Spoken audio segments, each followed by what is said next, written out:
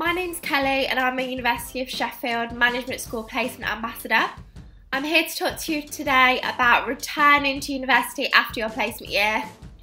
I promise it's not really the scary bit.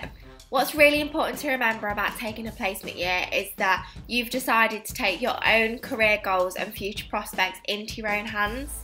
Remember, you're ensuring that you give yourself the best chances of a future job, and this might be hard for some of your friends when they have little work experience, so your placement will really make you stand out.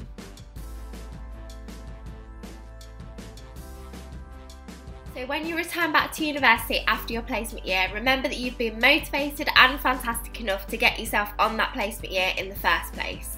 Remember that you didn't know anyone when you started, but you had the best year ever and you made some really good friends, and this will be exactly what happens when you come back to university. Personally, most of my friends graduated while I was on my placement year, which was a bit difficult when I came back, but I joined a sports society and I've met some really great people that have made my final year amazing.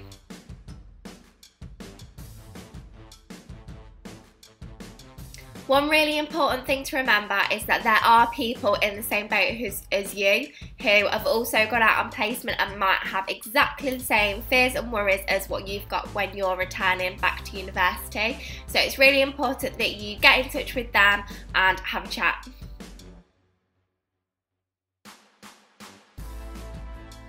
So returning back to university for your final year after a placement might be a bit tricky, but remember you have a huge advantage over some other students who haven't done a placement year.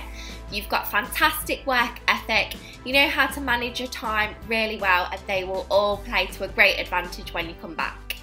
One top tip would be to be a bit clever about how you get back into university, read your second year notes and make sure that you pick modules that you think are going to work well with your placement year or work well towards your advantages.